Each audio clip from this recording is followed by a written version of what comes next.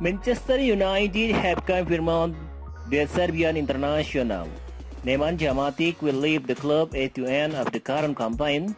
On the other hand, it must be remembered that French midfielder Paul Pogba could depart the team as well upon the expiry of his contract in a couple of months.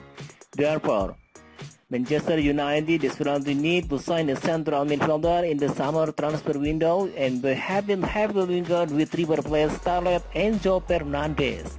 According to an exclusive story covered by Sport Illustrated, Manchester United will submit a bid to sign the Argentina star, who has been in top form in the current campaign, but they face competition from the Sky Blues.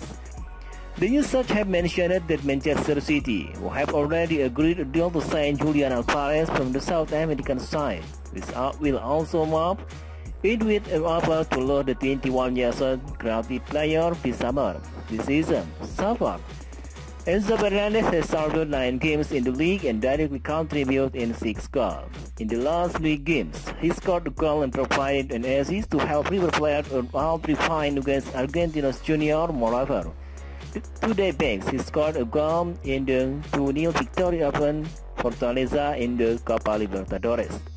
His current deal will expire in 2025. As for River, the release clause is €25 million or £20.6 million, and he will only leave the club if it is activated.